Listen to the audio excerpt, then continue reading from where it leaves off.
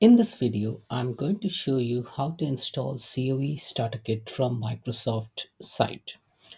Now, you need to visit to this URL aka.ms slash CoE Starter Kit download. The moment you hit this URL, a zip file will get downloaded into your system. The zip file is named as CoE Starter Kit.zip, and once you extract that zip file in a folder, you will see a whole bunch of solutions in it.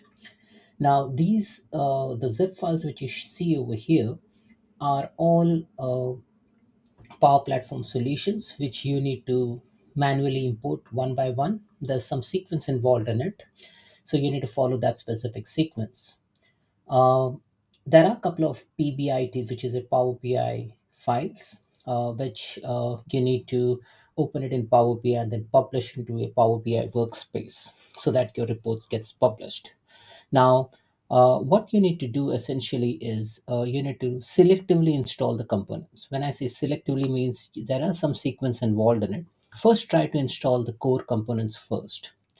Then you can target the audit components, and other components can be installed in any sequence. So you can have innovation backlog, nurture components, ALM accelerator, admin task analysis core. So all this can be installed in any other sequence as you desire.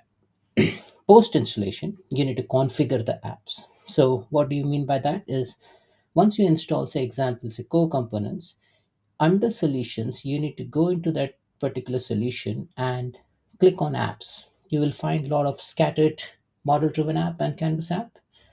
You need to open that app and then start configuring the apps. So there are some apps which work independently. There are some apps which configure the other apps within your tenant.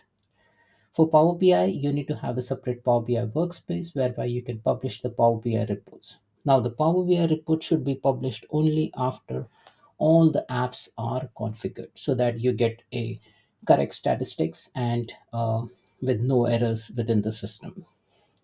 I'll try to cover in more depth in my future videos about how to install starter kit and what all things exist within a starter kit. Thanks for watching.